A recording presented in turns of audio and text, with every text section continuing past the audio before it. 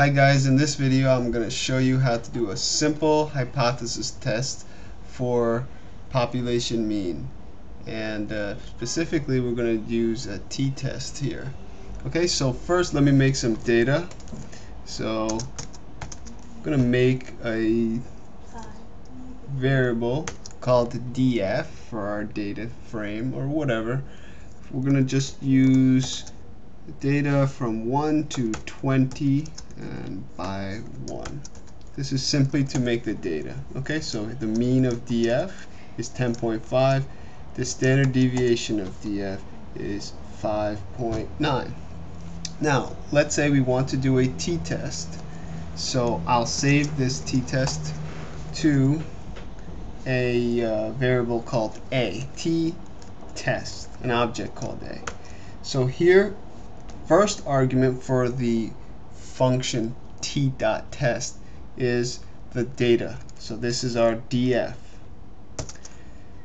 Next argument we'll need is to define the alternative hypothesis, and here you can put one-sided or two-sided alternative. We're going to keep it simple, so we're just going to do a two-sided alternative hypothesis. And we're going to set our mu equal to, let's do 10. So this is the null hypothesis. Okay?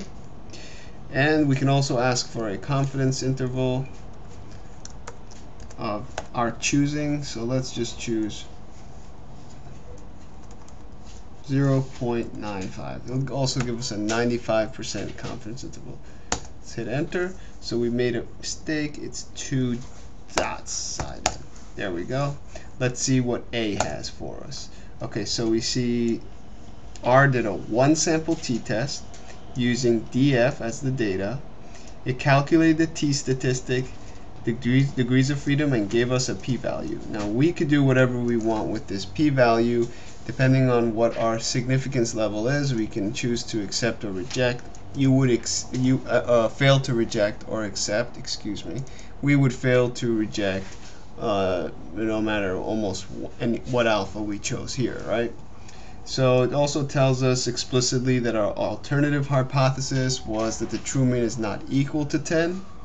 And here's the 95% confidence interval for for mu, for our average.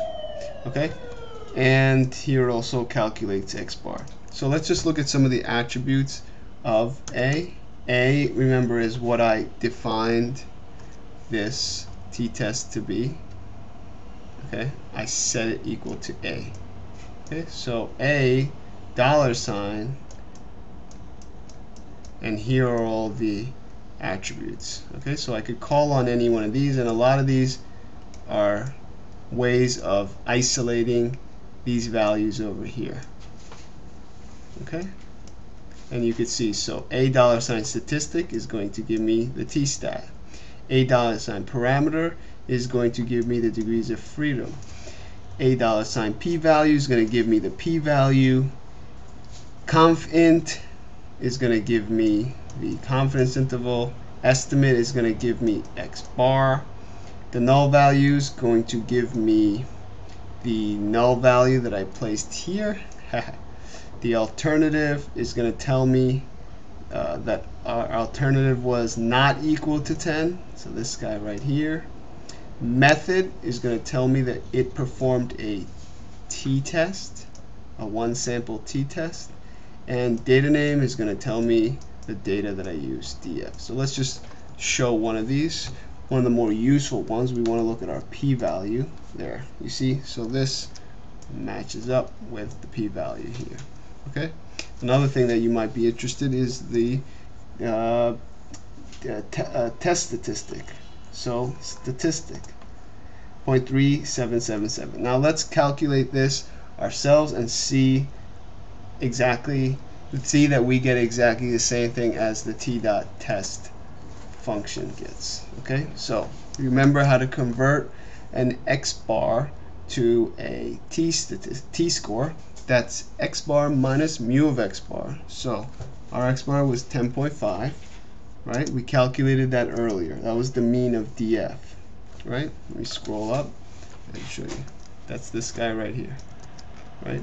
Minus mu of the null hypothesis, right, which we defined here, divided by the standard deviation of DF.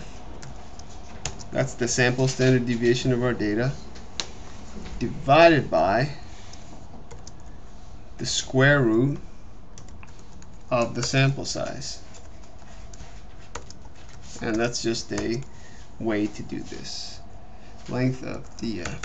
Okay? So that should cover us with enough parentheses, and voila, we get the same t-score, the same test statistic that the t.test function got. Okay?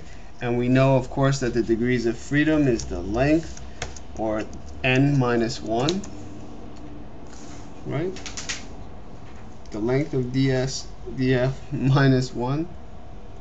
I actually set it equal to 1, which is disastrous. Okay? Let's look at df again. We could remedy this by using the up arrow.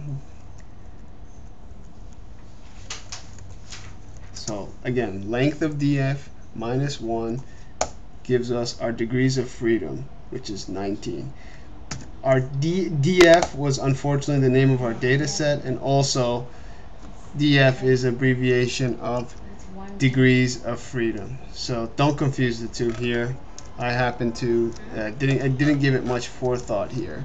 So here df was our data, and df here is the degrees of freedom. Okay? Hope that didn't cause too much confusion, but it's pretty simple to understand, I believe.